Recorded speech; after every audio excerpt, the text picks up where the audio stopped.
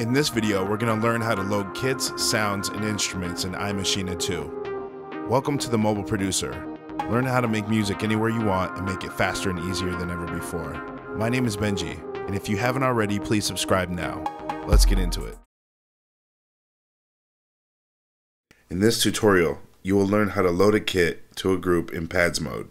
Open the performance view by tapping its button in the mid-left of the view navigation pane. Select the group in pads mode. Open the side panel library browser by tapping its button in the view navigation pane. Ensure the file type selector is set to kits and the content selector to factory content. Select the kit by tapping its name. The kit is loaded and you can now play it on the pads.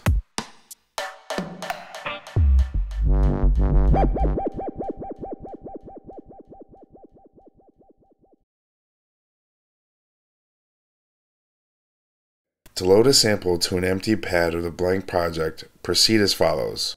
Select an empty pad. Open the side panel library browser by tapping its button in the view navigation pane. Ensure the file type selector is set to samples. Set the content selector factory content or user content.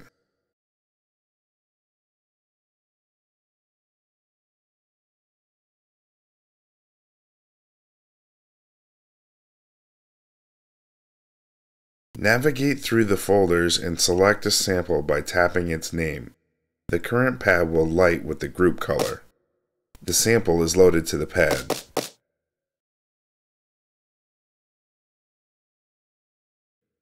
In this tutorial, you will learn how to load an instrument or a sample to a group in the keys mode.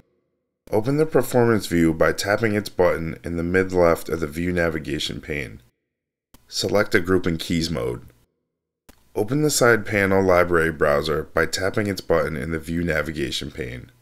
Enable the file type selector, instruments, or samples in the content selector, factory content, or user content. Navigate through the folders and select an instrument or sample by tapping its name.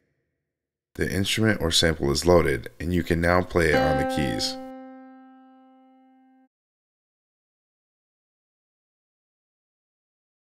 You can also record your voice or other sounds from the iPad's microphone via the loop recorder. Select a group in the loop recorder mode. iMaschine 2 must be allowed to access the iPad's microphone to record audio. Make sure you enable the respective option in your iPad settings. To record a loop, begin singing, clapping, or whatever you want to record. When you feel ready, tap the record button in the header. The countdown begins. When you're done, tap the record button again to stop recording. The recorded audio will be played back together with the other groups. Note, in loop recorder mode, the metronome can only be enabled when headphones are connected to the iPad. You will then hear the metronome from the headphones. We just learned how to load kits, sounds, and instruments in iMaschine 2. If you have any questions, feel free to leave them in the comments below. If you haven't already, please subscribe and turn on notifications so you know when new videos drop. Thanks for watching.